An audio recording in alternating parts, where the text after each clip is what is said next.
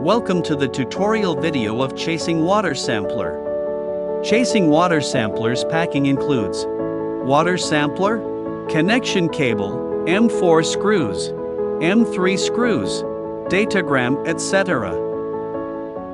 First of all, mount the water sampler.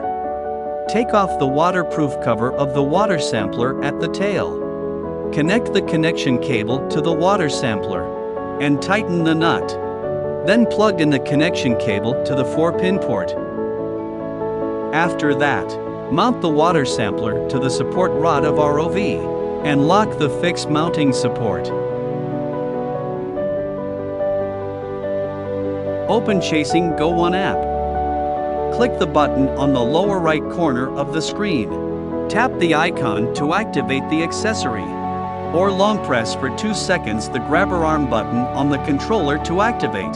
After activation, turn the right thumb wheel of the controller to the right to control the water sampling. During the process, you can check the water sampler status on the upper right corner. After water intake, unscrew the knob in the front. Pour out water sample from the sampling bottle. After usage, screw the knob tight to facilitate the next water sampling. We suggest you to turn the right thumb wheel to the left in order to push the push rod to its maximum length. If you need to clean the inside of the sampling bottle, please unscrew the cover of the sampling bottle and wipe dry. If you need to replace the sampling bottle, press the fixed buckle at the middle of the sampler and rotate clockwise the sampling bottle about 15 degrees. Pull out the sampling bottle upwards. You have complete the disassembly.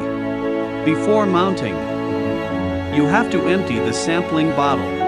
Then turn the right thumb wheel on the controller to the left to push the push rod to its maximum length. And align the piston card slot of the sampling bottle with the cross claw of the push rod. Push in and clamp. Rotate the sampling bottle counterclockwise about 15 degrees. When you hear click, the mounting is complete.